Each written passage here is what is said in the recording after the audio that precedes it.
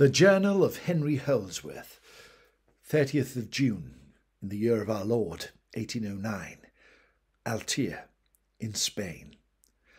I am Henry Holdsworth, investigator into the shadows that dwell in the shadow's shadow. It is 2 days since the great events at Talavera, and I find myself in the Spanish foothills. Reports had come in from peasants around a small farm holding called Altea. They spoke to me about strange footprints found and moving through the farmland, and cattle being dragged away with their necks broken. A young farmer's daughter had spied something huge and dark with red eyes peering through the window of her dwelling. I spoke to Gabriella and told her that surely this must be the devil's work and would need investigation.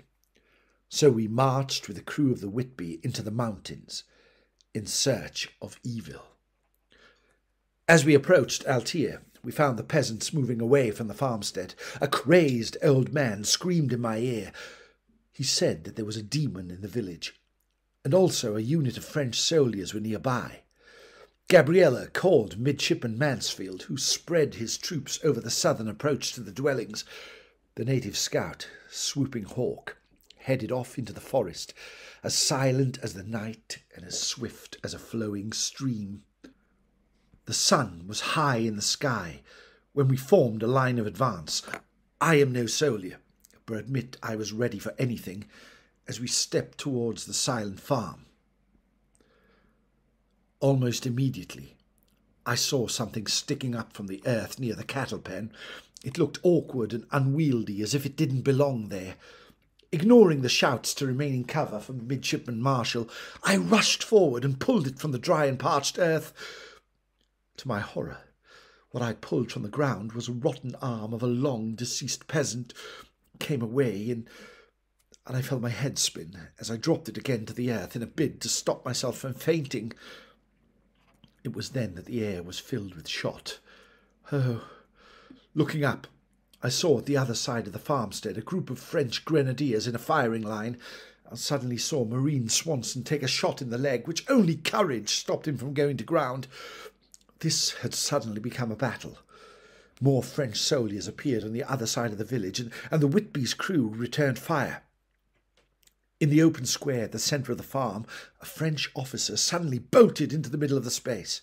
His disregard for his own safety incredible. Marine Swanson, bleeding heavily in the leg, lifted his musket, and with a skill of which I am much in awe, shot the man in the chest. He fell to the ground, surely dead, but then slowly reached under his jacket and pulled out a Bible, smoking with gunshot. Saved by the grace of God. The officer crawled along the ground and pulled something from the earth. I could not see what it was, but the veranda above where we were standing suddenly collapsed, and a creature from the 7 pits of hell leapt out on the offensive. Bigger than the biggest man, this creature, this hobgoblin, rushed towards Gabriella, who pulled out her sword. The creature fought with a frenzied claws sweeping through the air and slashing at the face of the Portuguese guerrilla. I staggered forward to help and pulled out my pistol. Gabriella, her flaming red hair whipping around her head, stabbed the creature, which staggered back into the square, where I opened fire with both my pistols.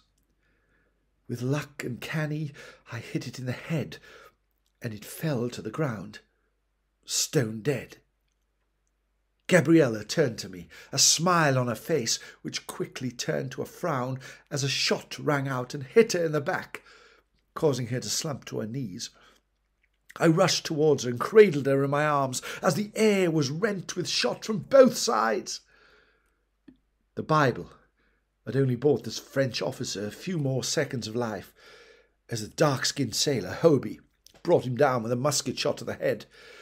I could see the French soldiers now found themselves facing fire from the trees as well, and realised that Swooping Hawk must have found a place to pepper them. A red-shirted Frenchman, who out of respect for his courage I shall call Chemise Rouge, was blasting his musket all around the farmstead, but through the skill of Hobie and Marine Swanson, they were being forced back on all fronts. A woman, who I can only guess was a camp follower, rushed forward screaming curses at the midshipman, but was taken down with a bullet to the face. With a final cry, the crew of the Whitby rushed forward in triumph, shooting a huge French officer dead and causing the others to leave the field in defeat. Gabriella was wounded but still alive, and with relief I rushed forward to examine the corpse of the creature, only to find it had turned into dust and blown away on the wind. Today was a victory, but we uncovered little. As war screams around the Spanish hills, we will continue to investigate the darkness. May God be with you, and also the crew of the Whitby. We will need his grace in the days and weeks to come. Holdsworth.